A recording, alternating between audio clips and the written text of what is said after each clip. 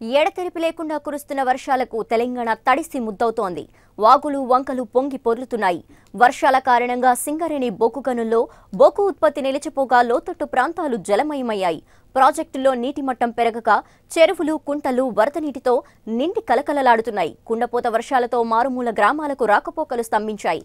అయితే ఉపరితల ఆవర్తనం కారణంగా మరో 2 రోజుల పాటు వర్షాలు పడతాయని వాతావరణ కేంద్రం తాజాగా ప్రకటించింది.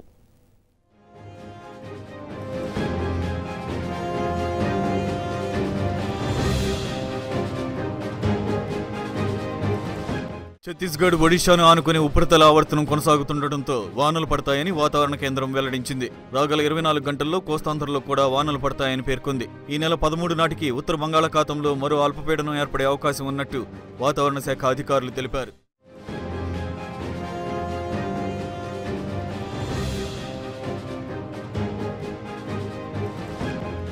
ఎగువన కురుస్తోన్న భారీ వర్షాలకు గోదావరికి వరద పోటెత్తింది.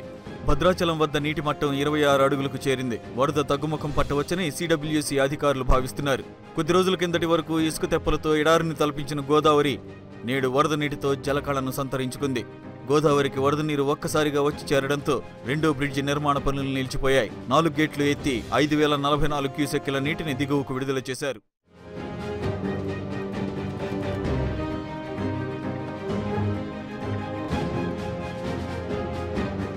పెద్దపల్లి జిల్లాలోని శ్రీపాద ఎల్లపల్లి ప్రాజెక్టులోకి వరద నీరు భారీగా చేరింది. ప్రస్తుత నీటి మట్టం 7.892 టీఎంసీలకు చేరింది. తాలిపేరు ప్రాజెక్టు నీటి మట్టం 72.80 మీటర్లకు చేరగా అధికారులు 4 గేట్లు ఎత్తి 5000 క్యూసెక్ల నీటిని దిగువకు విడుదల చేశారు. 4 రోజులుగా కురుస్తోన్న కుండపోత వర్షాలతో శ్రీరామ్ సాగర్ ప్రాజెక్టు నీటి మట్టం 1058.6 అడుగులకు చేరింది.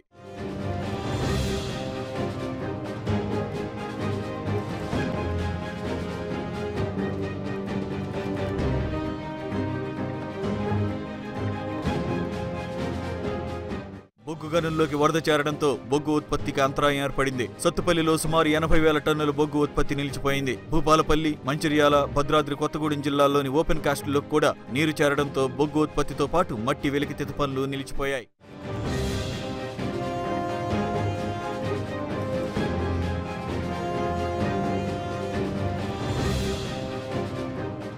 ఎడతెరిపి లేకుండా కురుస్తోన్న వర్షాలపై తెలంగాణ ప్రభుత్వం అప్రమత్తమైంది. అధికారులు, ప్రజాప్రతినిధులు పరిస్థితిని సమీక్షించాలని సీఎం కేసీఆర్ ఆదేశాలు జారీ చేశారు.